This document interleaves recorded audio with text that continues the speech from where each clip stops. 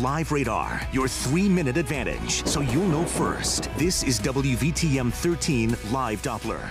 We start off our Wednesday with cloudy skies over Tuscaloosa and much of central Alabama for that matter. A little more sunshine east of I-65, but for many of us west of 65, we're seeing the clouds and even some scattered showers. This is the WVTM 13 Live Doppler. It tracks those showers and storms in real time. Once again, the only live radar on television in central Alabama, so a very valuable tool as we go through the summer months. We'll see those showers and storms firing up and moving about central Alabama basically each and every day. Right now, you can see the motion ever so gradually to the south and to the east. We're seeing some pockets of heavier rain through portions of Marion County, especially as you get just to the west of the city of Hamilton. We're seeing much of western Marion County dealing with some moderate to at times heavy rainfall. All this once again drifting down to the south and east. Now back down to the south through portions of Pickens County, Reform, you're seeing some light rain as well as some spotty showers that developed through portions of Tuscaloosa County, even a couple of heavier showers. Very small, though, in southern Walker County. And then a little farther down to the south, even back into East Mississippi, additional showers now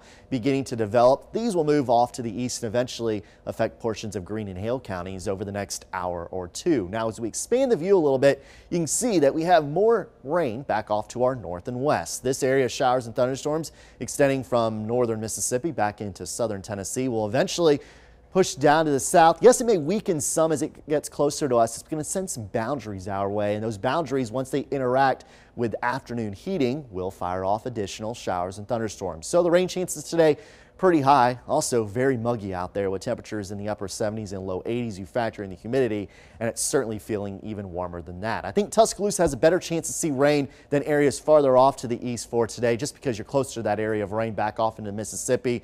The best chance will come early to mid-afternoon, but really at any point throughout the day, you have that chance to see an isolated shower or thunderstorm. High rain chances for today, all the way up to 70% area wide. Once again, not everybody sees the rain, but I think more people than not will see the rain later on today. Thursday, Friday, Saturday, Sunday, rain chances decrease, but still each and every day there is a shot to see some of that rain. We do have the impact icon on today's forecast. Any of the showers and thunderstorms obviously could have an impact on your day-to-day activities. Once again, lower rain chances for the rest of the week heading into next weekend. Father's Day doesn't look too bad. It will be hot though, muggy as well. Temperatures climbing up into the low 90s. Brittany?